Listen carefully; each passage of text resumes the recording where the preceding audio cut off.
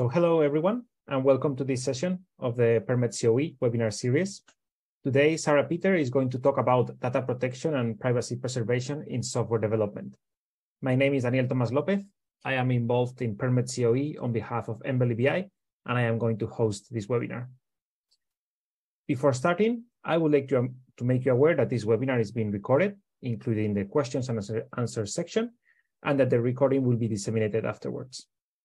After the presentation, we will have time for questions, so please use the Q&A button in your Zoom panel for asking questions during the webinar.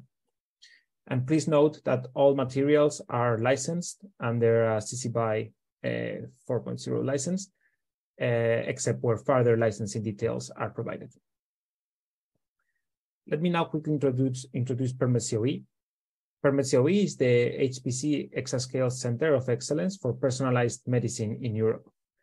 Permet COE focuses on the simulation of cellular mechanistic models, which are essential to translate omics data into medical actions. The performance of cell simulation software nowadays is still not enough to address problems such as tumor evolution or finding personalized treatments for patients.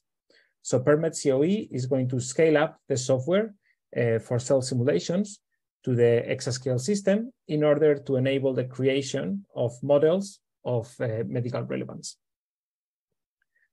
Permet COE will achieve this goal through a series of objectives. First, by optimizing cell-level simulation software to run in pre-exascale platforms. Second, by developing a series of use cases that will showcase the applications of Permet COE products in clinical fields, such as drug synergies for cancer treatments or multi-scale modeling of COVID-19 virus and patient's tissue. Additionally, Permet COE also has as objectives training the biomedical professionals, integrating the Permet communities, and building the basis for the sustainability of Permet COE. Let me now introduce our speaker. Sarah Peter studied bioinformatics and worked for a few years as a researcher and data manager at the Max Planck Institute. Now she works at the Luxembourg Center for Systems Biomedicine at the University of Luxembourg as an infrastructure engineer in the R3 and IT infrastructure team. She's also the liaison for the HPC team. And since GDPR has come into effect, she spends some of her time doing risk analysis for the Institute's IT infrastructure and the HPC cluster. So, Sarah, the floor is yours. Thank you very much for the introduction.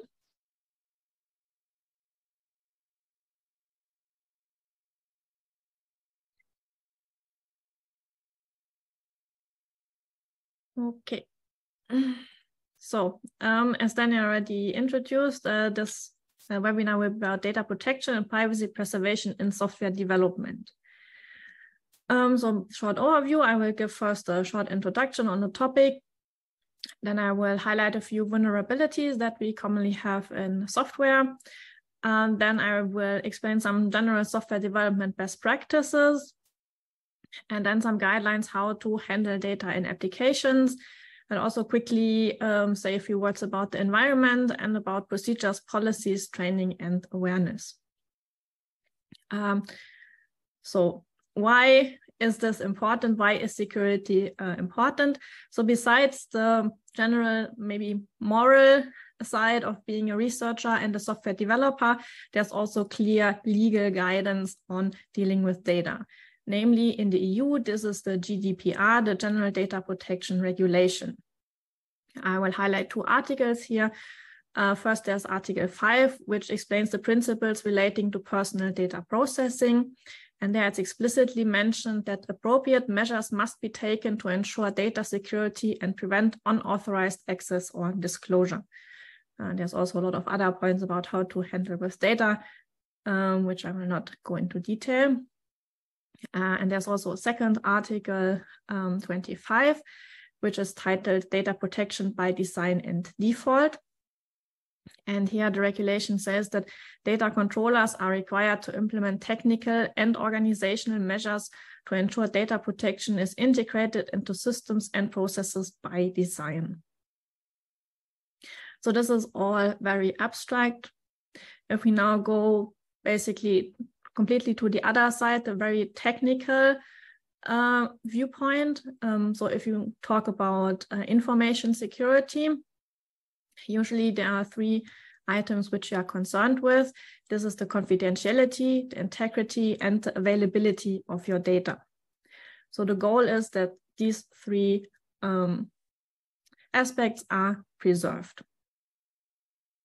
Now, if we move a bit more again into the direction on how GDPR views these issues, then also specifically, since we are here for Center of Excellence in Personalized Medicine, the expectation is that you probably deal with personalized data, you deal with health data, which is usually considered sensitive by GDPR. So this all requires very strict security. Then the danger with dealing with this type of data in this kind of environment is, for example, even though you might just have genomic information or other information, not the name of the person, there's still a chance that by the information you have, you might be able to identify a person. Especially if, for example, you're dealing with a relatively small group of people. For example, if you would do like screening here in Luxembourg, which is not a very big country, and then you only have a handful of people maybe with a certain condition. And then if you have additional information on top of maybe a health status, it might be easy to re-identify persons from this information. You might also be able to profile their behavior or their health status and other information, again, by basically grouping different data sources and isolating people in groups. Then if you think about the long-term perspective, usually the idea is to provide guidance for treating people, also guidance for research. And it would be very bad if you make errors in your decisions. So it might be bad for the patient, which might get the wrong treatment, and also bad for your research integrity if your results turn out to be false. Also, in both cases, there's considerable overhead and damage if you need to recover from these errors. So since we are focusing here on high-performance computing environments, there's a few additional items to be aware of in this type of environments, which differ from your local laptop, for example. So the HPC is usually a shared environment where you have many users on the same system, including externals.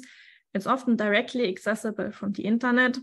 The focus on building it is in speed over security. And you as a user normally don't have much influence on this type of design. And when you access a finished HPC cluster, you might even not be able to change the environment to make it more secure. So to be clear on which type of applications I will be talking about here, this is applications that run on the Linux command line in HPC environments. That these applications typically do not have any user management, and they also do not manage any data storage. Okay, now if we take a look at these type of applications, what are typical vulnerabilities or weak points they have? So according to the ISO, a vulnerability is a weakness of the software that can be exploited by a threat, such that an event with a negative consequence occurs.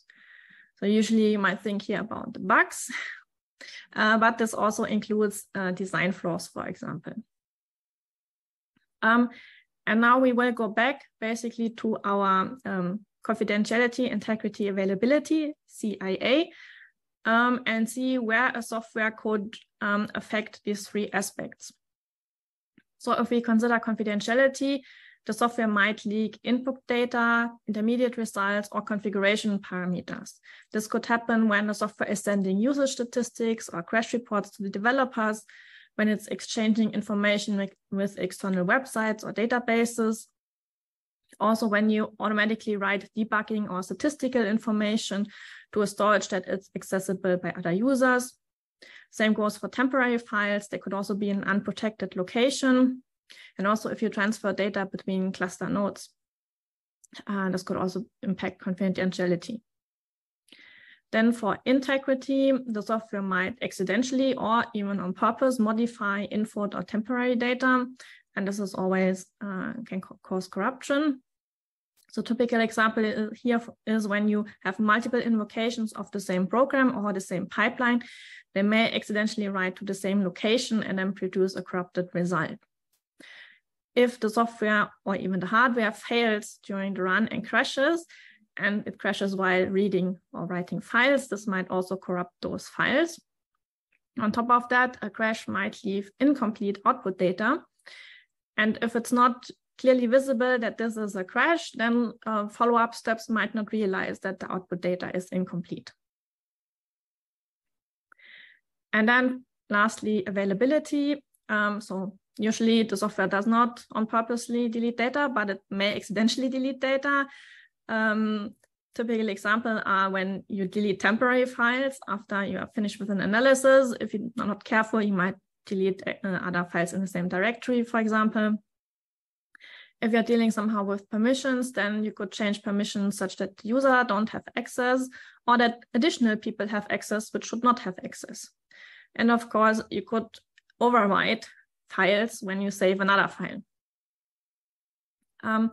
So before I go into details addressing exactly these points, I mean, already here it might be quite obvious for some of these cases how to prevent this. And this will come also later on in the guidelines. But first, I want to talk a bit about general software development best practices, which might not directly influence the security of your software, but definitely do indirectly influence the security. So one best practice is versioning, which means you should always keep a version history of your code and track all changes that have been made. Ideally, use a version control system like Git for this, where you then have repositories for your data. And you should there also pay attention who has access to that repository and with which permissions. And you should never store any secret data like encryption keys or similar or passwords in Git repositories. They also allow you to have a defined workflow for the development and also for the change management procedures. So you can enforce pull requests, can enforce schemes like Git flow. And you should also use a versioning scheme such as semantic versioning. So you see an example here. We have these three numbers. The first number is major version, second is minor version, and the third one is patch. This is widely used and accepted and understood by users as a versioning scheme. So how can a workflow with versioning in Git look like? So the light blue track here, for example, is your main branch, where you only have the published releases and with their specific versions. Then where you're usually working on is this violet branch. That's the development branch. And then, for example, when you want to add a feature, you go into a feature branch, you develop the feature, and you merge it back to the development. Or if you decide to not include the feature, you can just leave the feature branch there, maybe eventually come back to it. If you discover any bugs, you might want to do a hotfix branch and then immediately bring this change back to your main branch with a new version and also your development branch. Then when you think with your development, you're ready to release a new version, you could do a release branch where you, for example, update release notes, where you change the version. You might do some other checks at that point, and then from that, you release a new version. So many of these best practices I will mention here kind of are related to each other. They overlap to some extent. So I already mentioned change management, which is something that should also be done. So any changes to the software or its dependencies should be done in a controlled manner following a well-defined procedure. So you should always test and review the code before a new version release. Also test and review updates to dependencies. It's good to maintain an accessible and understandable change history so the user knows what differs from the old version. And you can enforce many of these procedures by rules in Git for merge requests and reviews. It's also common to write contribution guidelines so that other people can also contribute and how they can contribute. This increases the long-term sustainability and maintenance of the software. And when you at some point decide you stop the development or you don't have the time anymore, then you should put up a deprecation notice so people are aware that there's no development anymore. So now when you do a new release, it's a good point to do a review or an audit. So all source code of the software, including external packages, should be reviewed regularly, at least during the release process. There you can use automatic procedures again in Git, for example, like continuous integration, continuous development, which allow you to scan for vulnerabilities in the code and also in the libraries. And for example, to check code quality and other best practice adherence. You should use a single fixed code style, which allows everybody to easily review the code. And you should keep external packages and libraries to a minimum. So if you use external packages, they should at least be very minimal, least amount of functionality. The less there is, the less to review. You should always read the documentation and disable any unsafe or incomplete functionality, and also check all the settings and select settings that are most secure. And never use outdated or deprecated packages or libraries. They might have security vulnerabilities that are not being repaired. And they should always be downloaded from a verified source. So such a review process could look like this. So there's an example of pull request in Git. So you can see, for example, here you see all the different files that have been changed and a quick indication on what the change was. And here you have a detailed overview of what lines were changed, were added. So you can clearly see what happened. On top of that, you have here, for example, checks. So there can be automatic checks each time. And you have a communication, a chat here, where you could discuss maybe changes and ask questions. And eventually you can also here approve it and then finally merge it. Okay, I already mentioned a few aspects of automating this. So it's a good idea to automate the building, testing, and distribution of your package.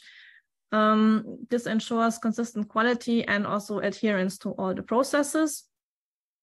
If you do testing, well, you should do testing, not if. Your testing should cover ideally 80%, at least 80%, ideally 95% of the code, and you should follow best practices there. If you need to use test data, it should be either dummy data or computer-generated data, and of course, never real-life data, or let's say sensitive data. You should also cryptographically design the final tested package, so users can verify that the test not been tampered with. You should use ecosystem-specific software package managers to distribute, makes it easier for people to install it, and less likely for any errors there. And if you use the automatic procedures, of course, you also need to secure those procedures, make sure nobody can tamper them. What you could do with this CI/CD procedures, for example, is a whole lot of tests like unit tests, integration tests, documentation tests, mock deployments, performance tests. You can check code best practice, you can check code formatting and typing. And finally, also there are more advanced tools which allow you to even check vulnerabilities. So a pipeline can look like this, for example. So you see that here are a lot of steps for testing, for example, on different versions of Julia and on Linux, Mac, or Windows, so different operating systems. You can also automatically generate the documentation and deploy the documentation and like do other testing procedures. This all automatically happens ideally before you basically do a release. Then another aspect to consider is making your software open source and fair. So fair stands for findable, accessible, interoperable, and reusable. And this allows your software to be easier to find and users will use it for the particular task they're looking for. If it's open source, this will allow the users and other developers to check themselves the source code to see if they find any vulnerabilities. It also allows contribution from external developers, which might help you fix problems and security issues. And if you also do a public issue tracker, then users can immediately see what problems are there, what should I pay attention to, and can discuss solutions. And it also invites contribution from other developers to fix these problems. So usually an issue tracker looks like this. And you can see here the list of different issues. They don't all need to be bugs. They can also be like feature requests or things just improving the quality or improving the documentation. And then here people can discuss these issues and maybe also propose solutions. And then you can assign a developer who will eventually take care of fixing this. Okay, so then the GDPR explicitly talks about a security by design. That means to consider potential security issues and systematic mitigations right from the start of the development process, so during the design phase, and not to fix problems afterwards once they are discovered at some point. Therefore, it's also important to choose the right programming language for the task, which makes it easier and more transparent. You can also consider pipeline execution systems, which have a lot of added features that help with the security. This will be discussed also in the next few slides,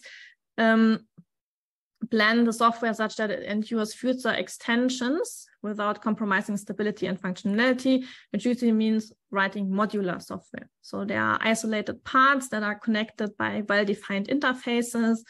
And so you can easily extend it or swap out different parts. And you should also make sure that those individual modules don't grow too big, that there is a cap at some point where you start splitting them up again. So I mentioned before to limit external libraries, but if there is an external library that's well established and well tested for specific tasks, then it's usually best to actually use that library because mostly it's better than what you can write yourself. You should also prepare configuration of the software in a way that it does not perform any action that might impact the CIA of data without telling the user or without the user explicitly telling the software to do that. And also all the settings should be the most secure option by default. If you really want to go all the way, you can of course also do a full formal risk analysis before the development and then see immediately where there are potential problems and address them, and maybe even make the risk assessment then available to the users for them to do their own assessment. So I already mentioned modularity. So this is basically the same concept here, to keep it small and simple. So all the software parts should be focus on a core functionality, also reduce the dependencies where it makes sense. If you have requests or you somehow need to extend the functionality, maybe you don't need to do everything in the core of your software, but you can provide an interface for extension. Then either users can add extensions or you yourself can write them, but then somehow keep them separate, not maybe deliver them by default or keep them in a separate repository, such that basically the core is the clean, and you don't make everything bigger and bigger and more complex and complex. Of course, another important aspect is documentation. The documentation should describe the implementation and the source code layout. And then if people go into the source code, they should also see comments there that explain what the source code is doing. All the configuration options should be documented and explained what they are doing. And there maybe also highlight potential security impacts of those options. Also, all data interfaces should be documented, like APIs, input formats, outputs formats. Do you have any specific assumptions about the input data? Are there any specific properties of the output data that are important? Then you should provide secure usage examples so that the user by default starts with these and has a secure way of running it. And if you notice during the development that there are any specific maybe weak points that you are aware of that may cause risks, then you can also highlight those in the documentation to the users.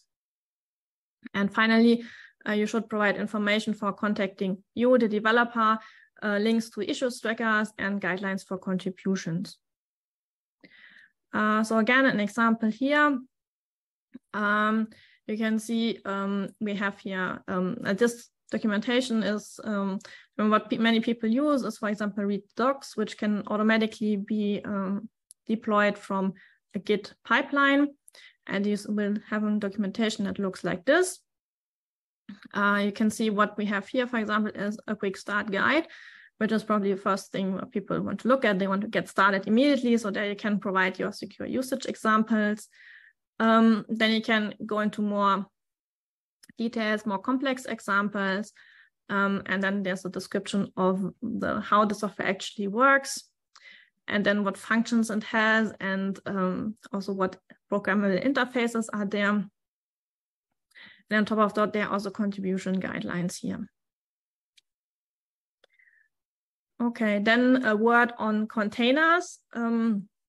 So containers are useful if you have complex tools with many dependencies, and they can prevent errors in installation and the initial configuration. So you can basically deliver already a relatively secure package ready to use to the user.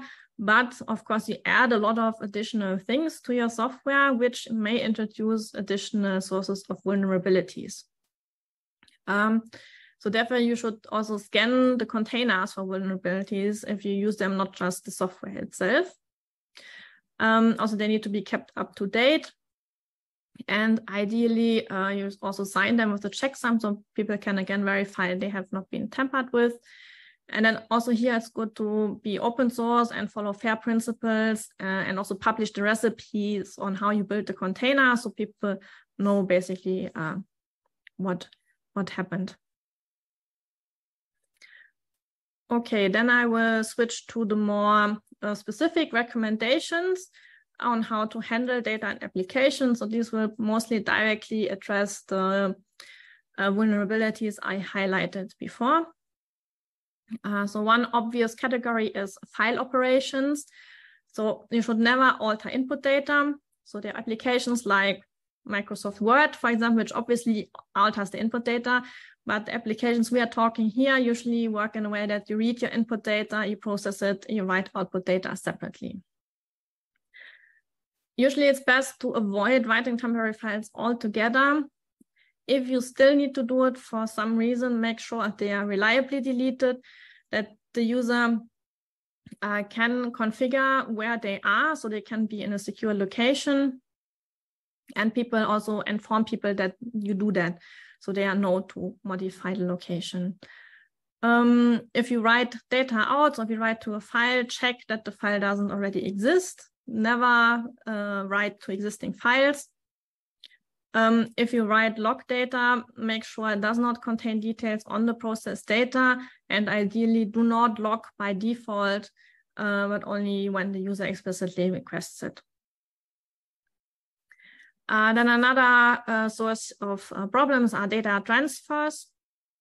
So again, ideally, you should not send any data outside of your computation environment unless the user specifically tells you to. So you should not do any automated database queries to Uniprot, for example, or to download reference sequences. And you should also not send yourself usage information or crash reports. Ideally, you also avoid the exchange of data between processes and nodes of an HPC cluster. If that's unavoidable, it should be at least minimized.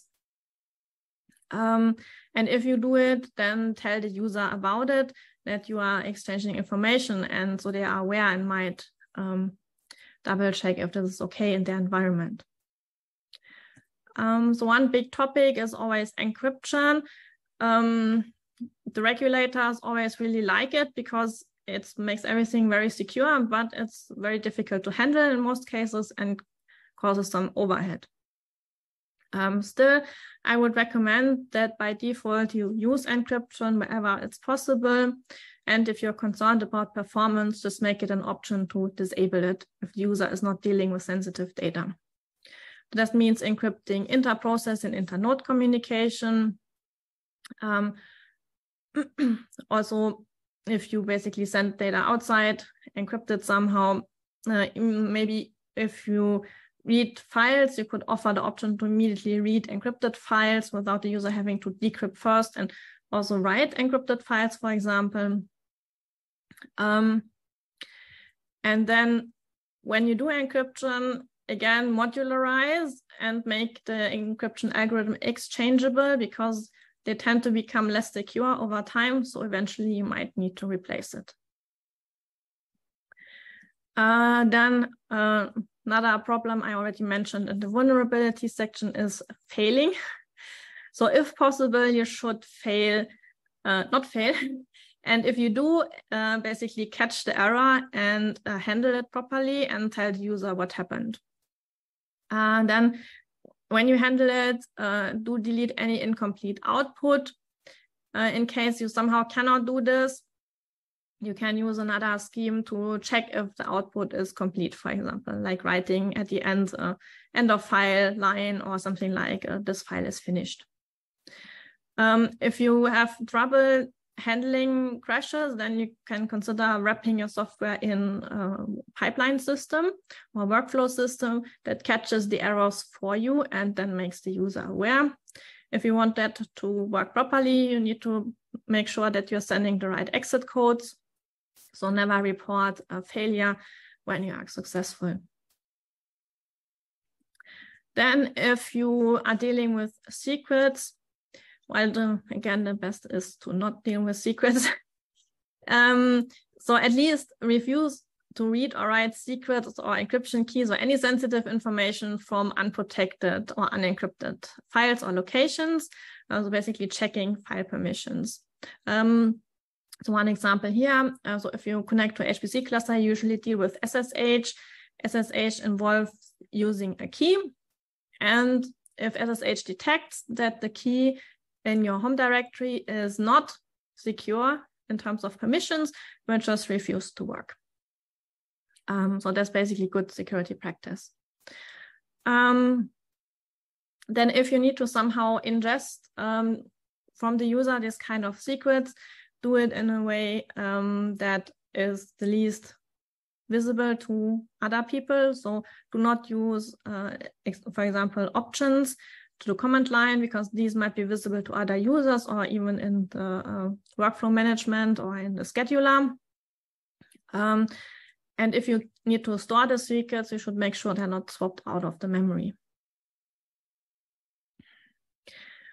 Okay, so these are all the things where you have an influence on. Then let's talk about the environment, which largely you cannot influence. So you should be aware that you cannot control the user, the hardware, the operating system, the HPC environment, the network, and the storage, among other things. So you should develop your software in a way that you do not rely on these things to be secure somehow. So you should do what you can for the software itself to be secured without in an insecure environment. If for some reason you need specific aspects of the environment to be secure, you have certain assumptions or certain configurations that might impact security, you should inform the user about this and say, pay attention in your HPC environment, for example, if this setting is there or not. So you can, for example, do recommendations on user and permission management. You can check permissions of locations where you write the data. And you can, for example, also make suggestions on the properties of HPC jobs. So in some clusters, for example, multiple users could be on the same node, but there you can advise users to always reserve a full node for themselves, so it's less likely that other people can see what they are doing. Then the GDPR explicitly also mentions operational measures, not only technical measures. So these usually boil down to procedures, policies, and things like that. So therefore, you should always train all the developers in data protection requirements. You should all be aware of GDPR, of all the regulations, and have a reasonable understanding of vulnerabilities and the impacts. Then you should actively raise awareness about current secure development and data management practices. For example, you can share training resources with your fellow developers, or if there's a data breach somewhere or vulnerabilities are detected in certain packages, then share this information and inform people about it. If you want to go all the way, you can conduct full risk assessment for yourself, or also to make it available to the users so they can make their own judgment on whether they trust your software or not. As I already mentioned, you should highlight potential security issues in the documentation. And for all these kind of policies and procedures that you develop for the development, for example, for change management, they should really be there in writing, and such that they can be reviewed regularly, and also that they can be checked. So there should be at least once a year a review where you double check if those procedures are followed, if they are still applicable, if they are missing certain aspects because things change over the time. And then ideally, as much of this is automated, for example, in Git, with the options you have there. Okay, so that's for the main content of the presentation. So you can get the details hopefully soon in the deliverable 5.3 on the Permed website, where all of this is explained in much more detail. My thanks go to my colleagues here at the university, mostly to Mirek, who contributed a lot to this deliverable. So he's our Coprexa developer, which you have seen in many of the examples. And then also thanks to all the reviewers of the deliverable who also helped to basically make it what it is now. And then thank you very much for your attention. And if you have any questions, then I think Daniel will tell you how to ask them. Yes, thank you very much, Sarah. Thank you very much for that presentation. Yes, please, if you have any questions, use the Q&A button that is in your Zoom panel to write any questions you may have. Until we get some questions, I wanted to ask something. So you were saying at the beginning that when you are testing new releases of the software, that you should always do the test of the release of the new software, and also at the end you were mentioning doing the risk assessments. Do you think it makes a difference, or is it better or worse if you do that yourself or your own team, or if you pass that function to someone else, either informally or like formally hiring someone else who does that, the risk assessment and the testing?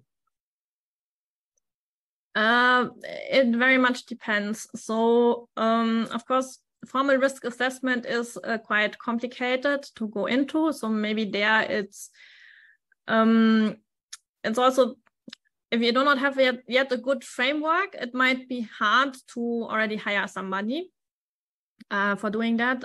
But once you have already a good framework and a basis, and also all the code, at that point, I think it makes sense to hire somebody externally, maybe if you can afford it, to review it, and also to do a proper risk analysis. Also maybe including your environment and all your processes.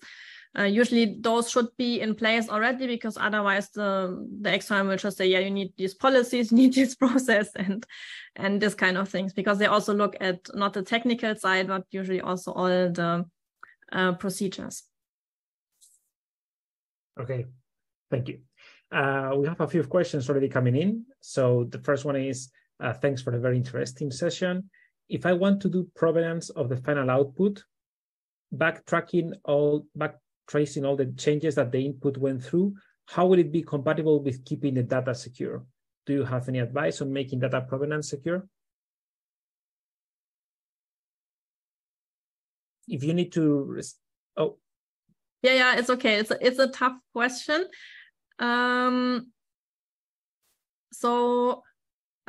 Ideally, you have everything basically in a secure location. And when you do the provenance, basically all this information you collect there should also be in a secure location, ideally also in a separate location than the original data, because one of the principles I didn't manage in GDPR is also to separate the data, so different kinds of data. And specifically there, it helps if you have, for example, a workflow management system, which usually tracks all the changes you do, and at least it tracks all the software you use, which version, and what parameters you specified. Usually this information mostly is not sensitive, only your input and your output data. So you need to make need to see what the provenance information actually contains and whether that needs to be kept secure or not. Okay, perfect. We have another question. Is there anything in GDPR that indicates a shared HPC is essentially not secure enough for sensitive human genetic data? Yeah, I mean, GDPR, as you have seen from what I listed, is very general, let's say. So of course it does not really is very specific. Let's say here we came to the conclusion that usually a shared HPC as it is not secure enough, because usually one permission change on the wrong folder makes this folder accessible to all HPC users, for example. So there's one tiny mistake you make when creating a new folder, everybody can read it. That's not very secure, let's say. So what we do for HPC, we recommend to have the data always encrypted. Okay, good to know. Okay, we have another question. For very small research groups, which are the easiest or cheap procedures they should apply from all the battery that you have recommended? Well, I say start with open source, because then if you cannot cover things, users can at least double check and make their own assessments. And they will then also, if you have, for example, a public issue tracker, if you do not have the capacity to check everything, if other people notice problems, they can at least alert you to those problems. Yes, I would say do a Git repository, make it open source. Okay. And then Perfect. You can build on top of that, basically step by step, adding more of the Git features to increase the things. Okay, perfect. So I had another question. You mentioned that the temporary files, to make sure that they are reliably deleted. So are there any tools you can rely on that can help you with that, to make sure that they are reliably deleted? Yeah, it's actually, this is very difficult. I mean, usually one thing you do is you make sure you basically somehow randomly generate a folder name, and then put your data there. And then you can be pretty sure that you can delete this folder afterwards, assuming you can handle the crash. Otherwise, the workflow management system might take care of that. Then there's also the possibility to basically alert the user if something fails, that the user knows he should check the folder and to manually delete maybe if there's anything there. Then not so much in your power, but for example, for Slurm, there exist plugins that take care of that by creating per job temporary directories and deleting them when the job finishes. So that's the ideal case, but that's again a case where maybe you as the user don't have the power to cause your HPC team to implement this. Okay, thanks. Okay, we still have some time for questions, so use the Q&A button. Meanwhile, I'm just going to share my screen for a moment. Yeah, so you can still use that button for questions. Just very quickly, just to let everyone know, announce about the future sessions that we are going to have in the Permit COE. So if you go to the website, besides watching the recordings of previous webinars, as always, we also had a previous webinar with Sarah some months back. You can already sign up for the one that will happen in June about utilizing GPUs in scientific algorithms. And we will also have one session in September with Professor Joaquín Dopazo. So that will be soon available for everyone to sign up. And let me just put the link in the chat for everyone if you want to go there directly. Another question I wanted to ask is when you said about properly handle exceptions and crashes and making clear to the user what happened. So how should you make that clear? How should that be communicated in the short term when it just happened and keeping track for the long term? Is there any specific best practices to follow for that? Yeah, maybe Mirek has more recommendations on that. I don't know. Mirek, any comments? Yeah, I can comment probably. Hello, everyone. I'm Mirek Karuchil. The exceptions are a problem because especially combinations of the exception and combinations of all errors that can bubble up through the programs, especially if the programs are complex. That area is not only complex to tackle, but also kind of unexplored from the computer science perspective. Only now there are actual algebras to handle the exceptions and see how the exceptions can actually combine. It's actually hard to do properly in a general case, but luckily we don't usually have the general case. Usually the software is some kind of Unix program which can report the exceptions, which can report the problems very easily. Usually if you are programming Python, if you program in C++, something, you usually have some kind of exception system in there, which you can use to reliably throw errors and catch them somewhere upwards.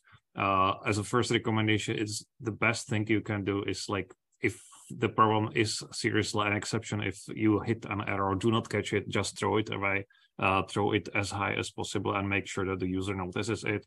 What I usually do is to literally deny any intermediate catching of exceptions in the programs, because that creates the risk that you miss some kind of problem in the program, creates the risk that something gets wrong, creates the risk that something gets unnoticed by the user, and in the end the data is gonna get damaged, the data is gonna be there's going to be some problem that you won't notice, and it's going to create a problem later.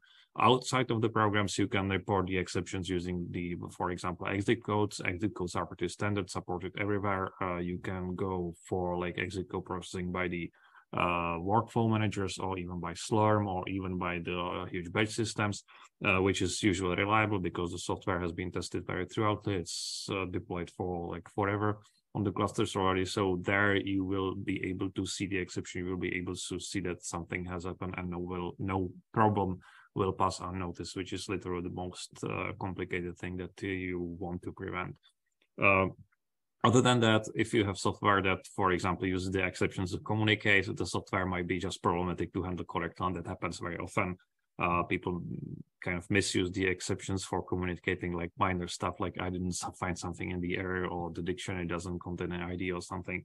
Some of those are problematic exceptions, many of those aren't. If you have software like this, you need to be very careful. Okay, perfect. Thanks, Mirek. Anything to add, Sarah, to that answer?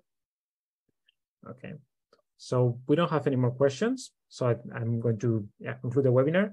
Thank you very much, Sarah, for the very nice presentation, and Mirek also for contributing to the questions. Thank you all attendees for participating, and see you in the next session of the webinar series. Have a nice day.